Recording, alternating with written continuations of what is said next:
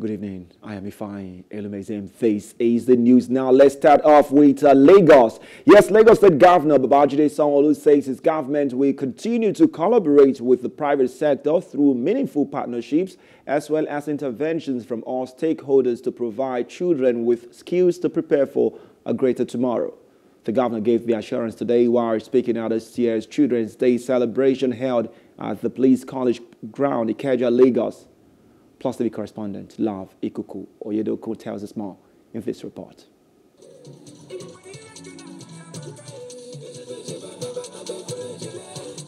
Children's Day is celebrated annually on May 27 in Nigeria. It is dedicated to celebrating children all over the world.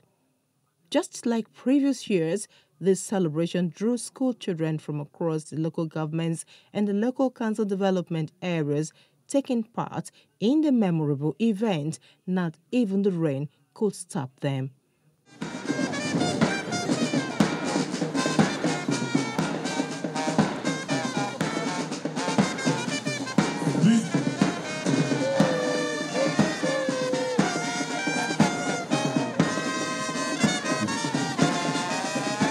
Governor Sanwo-Olu was represented by his deputy governor, Dr. Obafemi Hamzat.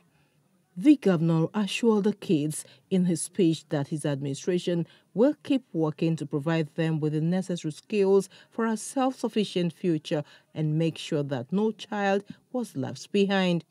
Sanwo-Olu added that a number of initiatives and intervention programs for the state's children have been implemented by the state administration since 2019. These projects include construction, renovation, rehabilitation of dilapidated public schools, and supply of composite units of furnitures to schools, among other infrastructural projects. The Eco Excel program initiated by government has revolutionized primary education in our public primary schools with huge investments and corresponding success in quality education delivery. The governor used the forum to further re-echo efforts put in place by his administration to improve teaching and learning in primary and secondary schools across the state. Sanwo-Olu also said his administration has reduced, through the Project Zero program, the rate of out-of-school children by reabsorbing them. We did not default in the payment of WAEC fees for all our public school SS3 students in the last 4 years. Over 4.2 billion naira was spent in the last 4 years to keep our promise of full payment of West African secondary school certificate examination fees to allow our students moving up the ladder and to ensure that no student is left behind till the end of secondary school education.